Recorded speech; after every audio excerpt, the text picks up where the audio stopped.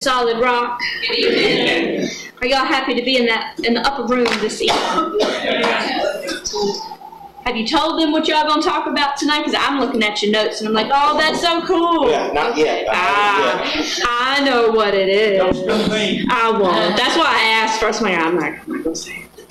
If you have a hymn book, find Song 408. But you may not need it. This is I've Got Peace Like a River. Me and Amarissa sing this in the car sometimes. And it gives us a verse with this, 408, from Isaiah 48, verse 18. Then your peace would have been like a river, and your righteousness like the waves of the sea. So if you know it, sing it with me, and we'll try to find a good key that won't scratch the ceiling. If it does, too late. Here we go. I've got peace like a river. I've got peace like a river. I've got peace like a river in my soul.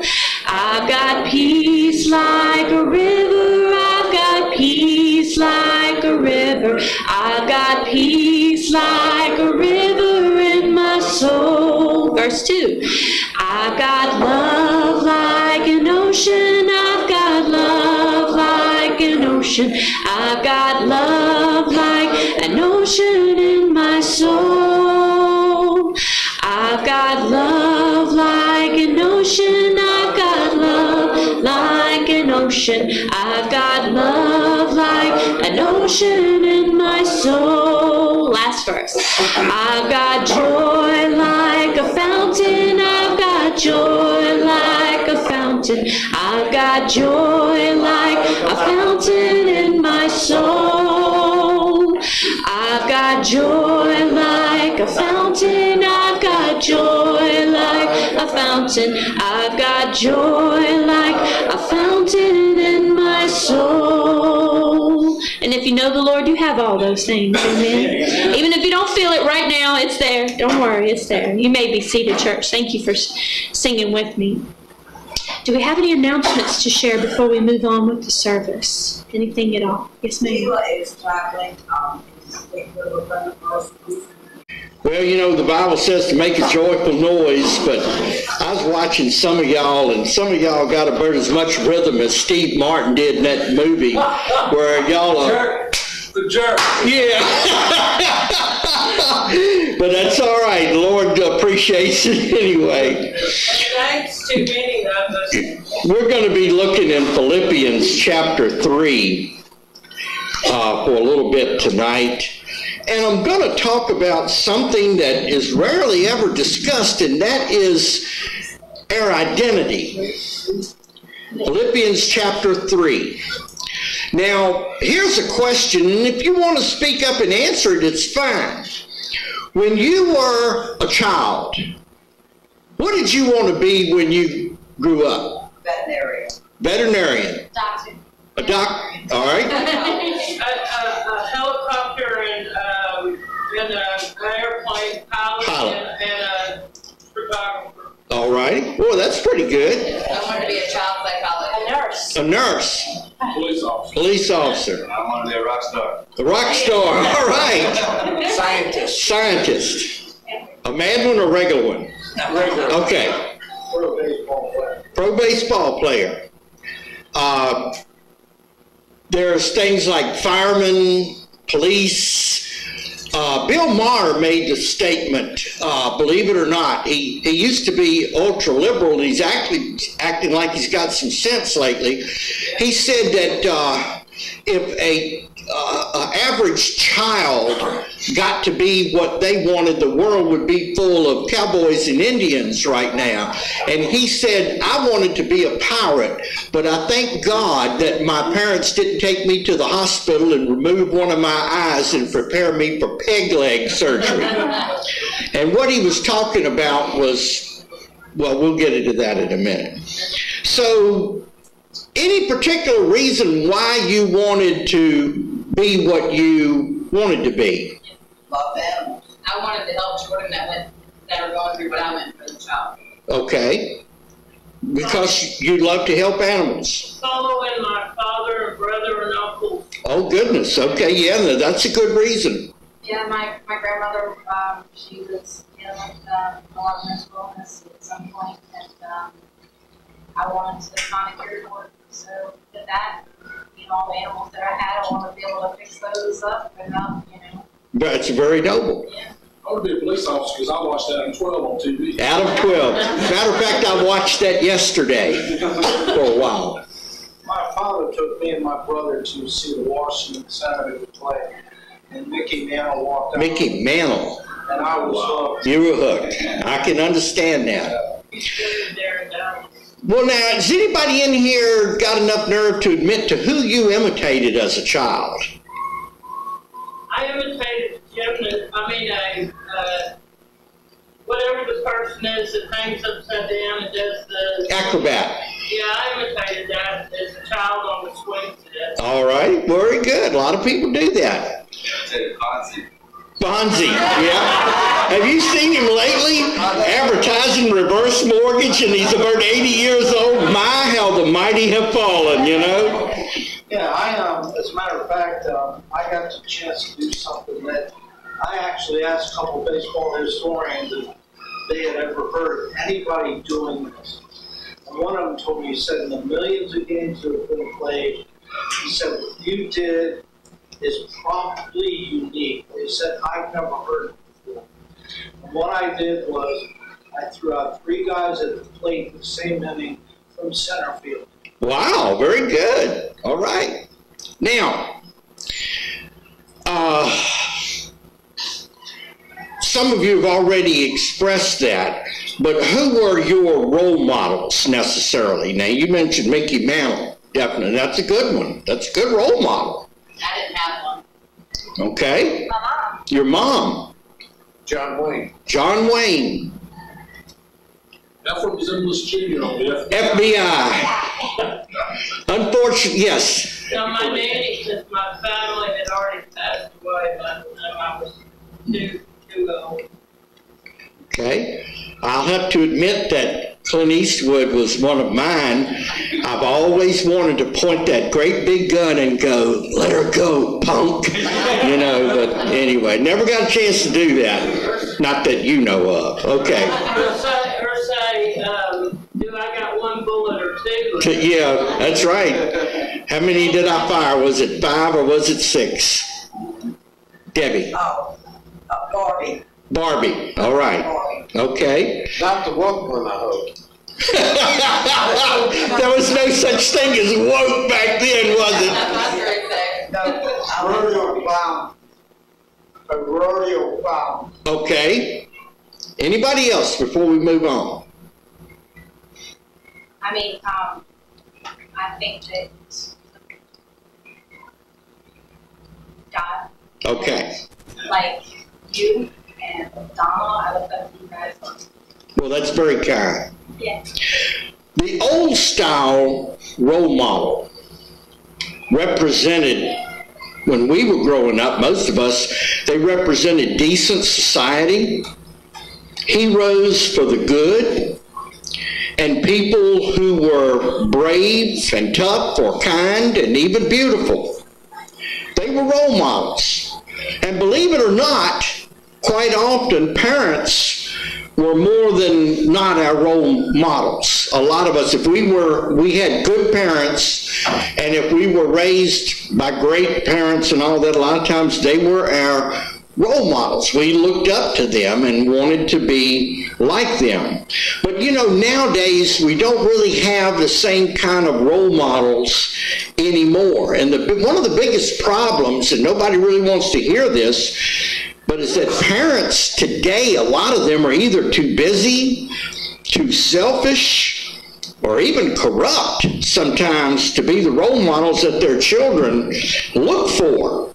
And that's why we see a lot of awful stuff going on, because they're perpetuating what they saw the parents do.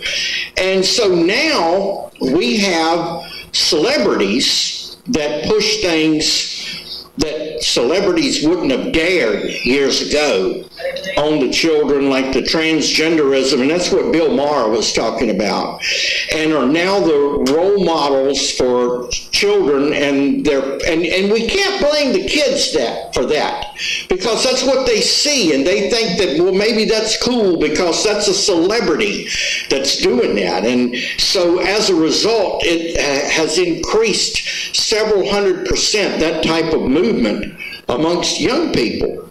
Now, parents, you got to safeguard your child as they are searching for identity, because right now every single young person is in a search for identity, and sometimes that goes all the way up to nearly 30, 40 years old sometimes. It does.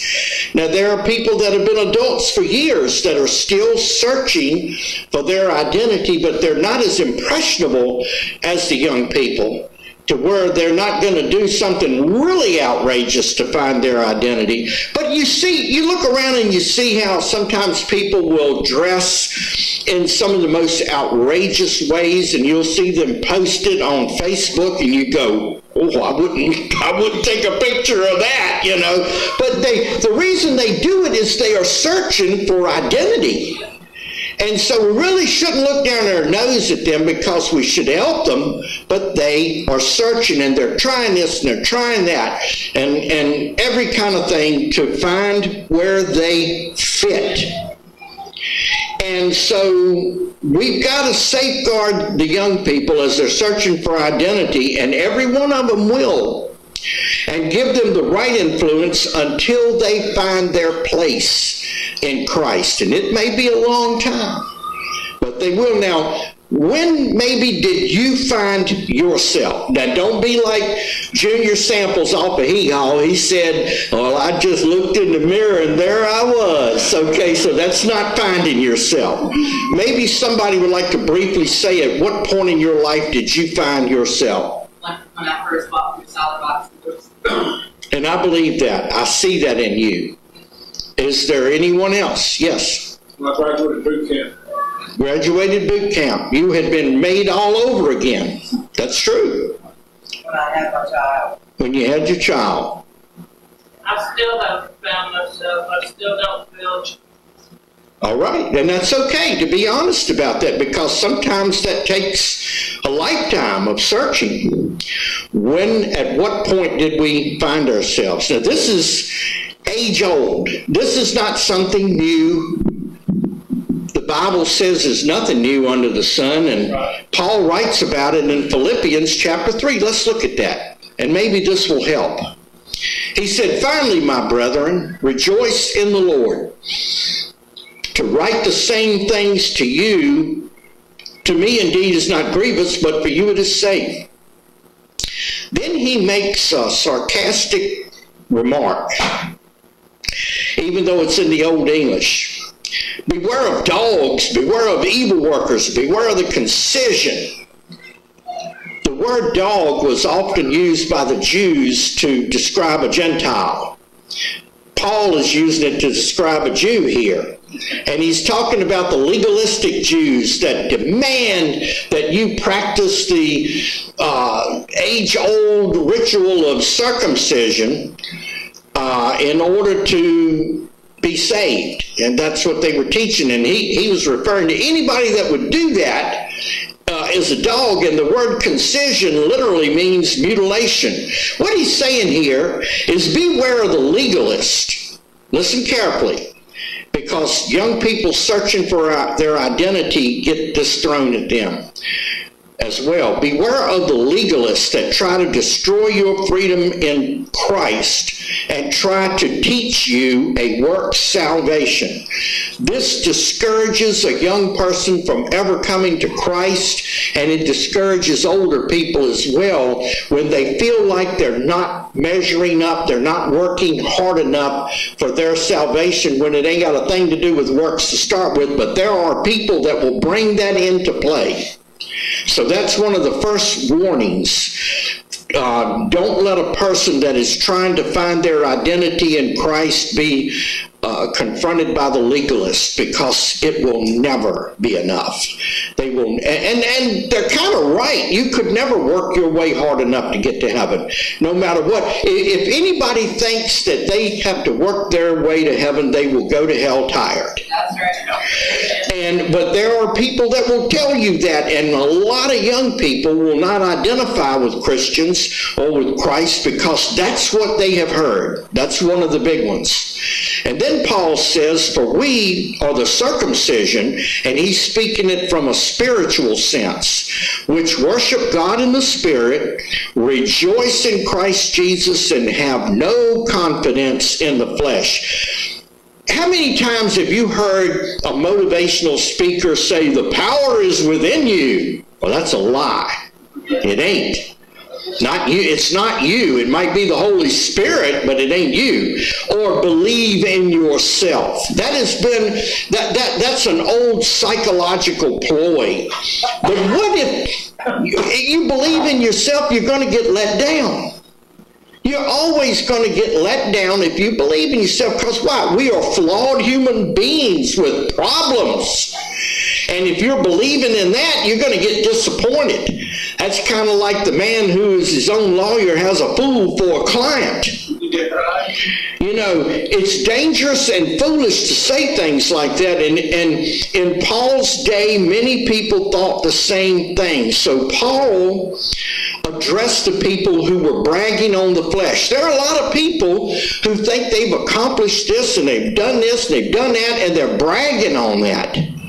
And Paul said to these people, though I might also have confidence in the flesh, if any man thinks he has whereof he might trust in the flesh, I more. He said, you think you're something? He said, let me tell you about myself. And Paul was not bragging, he was making a point. Circumcised the 8th day, the stock of Israel, the tribe of Benjamin, a Hebrew of the Hebrews, as touching the law, a Pharisee. He's batting 1,000 here. Concerning zeal, persecuting the church, touching the righteousness which is in the law, blameless. I'm going to explain what he's saying here. What a pedigree. Paul sat at the feet of Gamaliel, who was one of the greatest of Hebrew scholars and teachers in history. Paul was one of the most educated men of his time. There was probably no one more educated than Paul at the time. I always say he was the, what is that, D. James Kennedy of the ancient times. If you ever seen Dr. Kennedy when he was alive, when his program Coral Ridge Hour would go off, it listed all of his degrees. It looked like a receipt from CBS. Y'all ever gotten one of them before? And he was, Dr. Kennedy was one of the most brilliant men. And he was a Presbyterian on top of that. One of the most educated men in Christianity. And he didn't sound like a Presbyterian. He sounded more like an evangelical Baptist when he was preaching. But anyway, Paul was extremely educated. He was a member of the Sanhedrin court. He had power and authority as a very high-ranking Pharisee. And you know, today we push our kids, we push our young people into every school, into every opportunity. You got to go to college. You got to do this. You got to achieve this. And we push and push and push to the point that we see parents even neglect the house of God today so their kids can excel in sports. And what a shame. But after Paul found his identity, and he was a grown man, and he ran smack into Jesus on the road to Damascus. That's the only time he found his identity. Even with all the rank and the education and all the stuff he had, Paul was a grown man and a teacher among teachers. He still had not found his identity. Look at what he said. But what things were gained to me, those I counted loss for Christ. All of that stuff amounted to nothing after finding Christ. When I first started out in the ministry in the 80s, I was at a church in Rustburg one night, and I was an assistant to the pastor. I was his bodyguard, his chauffeur. My job was to be at the altar when someone came forward to pray with them, and whatever he needed me to do. I helped him run his radio ministry and all that type of thing. Well, this very distinguished-looking gentleman in a very nice suit came to the altar one night on a Sunday night. He needed prayer. And I got down there beside him. I said, "Brother, what's on your mind? What can I pray for you about?" He said, "I'm not sure if I'm saved or not." And I said, "Well, let's take care of that right now." And I got the Bible out and I talked to him and we prayed together. And he said, "Well, that is a relief that I'm sure of that now. Now I need to know," this guy was like 50, "how do I find God's will for my life?" I got asked a lot of stuff at the altars when I worked there at one time, and man, they come up with some tough questions. So I just stayed up there at the altar and shared some stuff out of the Bible with him, and I said, "By the way, what do you do for a living?" He said, "I'm a professor at Liberty University." I had to get, like that cartoon, I had to get my jaw up off the floor, you know. But that goes to show, you don't ever know who you're going to be talking to that's looking for their identity. And I pray this man found it that night. I believe he did. But what Paul did was, when he looked back at all those accomplishments, they meant absolutely nothing to him anymore, now that he had found his place in Christ. In fact, he states this, not only for himself, but for all of us, that everything has to go out of your life that you count as a fleshly achievement in order to win the goal of a follower of Christ. Whatever you can brag on has to go, unless it's bragging on him. He said this, "Yea, doubtless, I count all things but loss for the excellency of the knowledge of Christ Jesus my Lord, for whom I have suffered the loss of all things." Paul lost it all when he decided to follow Christ. "And I do count them but dung, that I may win Christ." He had fame, he had fortune, he had glory and the admiration of men, he had power, he had prestige, and he lost all of that for his new identity in Christ. Jesus stated that there was not a greater prophet on the earth than John the Baptist. John the Baptist, all he could say was that he must increase, but I must decrease. That's an interesting thing to say. And then he makes a statement right here, "and be found in him." Talking about Jesus, not having my own righteousness, which is of the law, but that which is through the faith of Christ, the righteousness which is of God by faith. And he had just got through saying, if y'all want to brag, he said, "I'm blameless as far as the Mosaic law was concerned." All 611 of them. He kept the law. He said, "You can't find anything that I've done wrong, but none of that matters anymore that I've found Christ."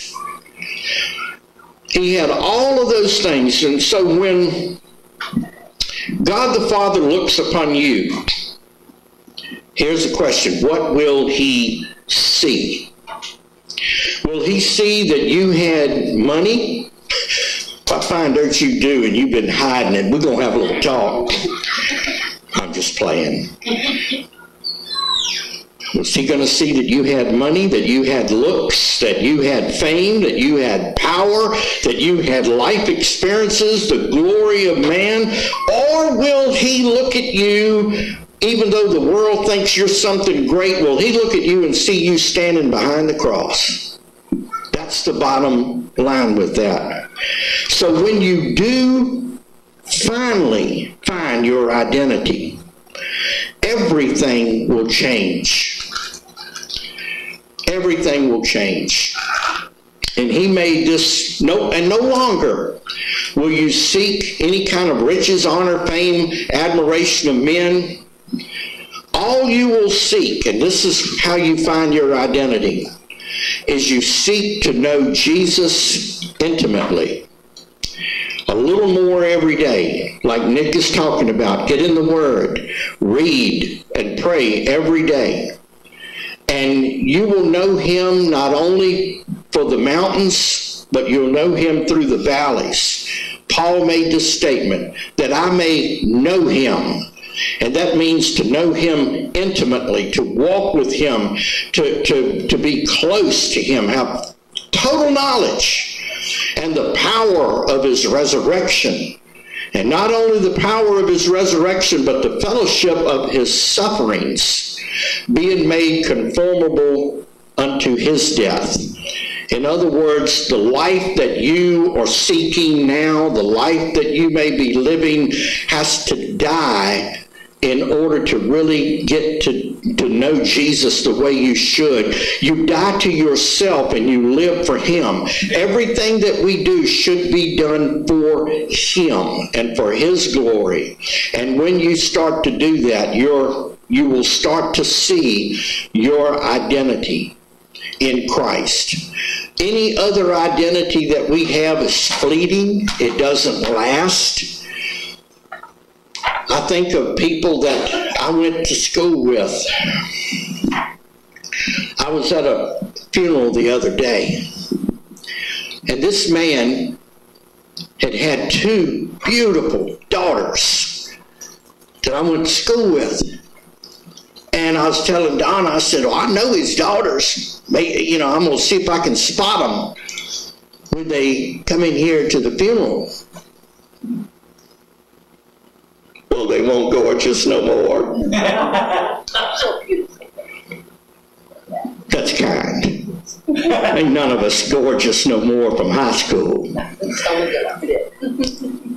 And you know, that is fleeting. Money is fleeting. It has wings on it. Most everybody in here knows that. Our health, our looks, our admiration of men, whatever, all of that is fleeting. All of those things can be gone in a second. But if you have your identity in Christ, it won't matter if you're old, fat, and ugly like I am. It won't make no difference then. Because that's not where you identify yourself as what you look like or what you got or even what you do. Your identity is in Christ. That's the whole bottom line. That can help you feel young when you're an old man. And knowing that how you identify yourself is a child of God and a servant of God. And a lot of y'all have already seen how he has sustained you through the craziest times, because your identity is not in yourself, but it's in him. And he will keep you on your feet until it's time for you to go home. And so let's be sure that when the young people are looking for their identity, that we show them what we have found, and that it is in Christ.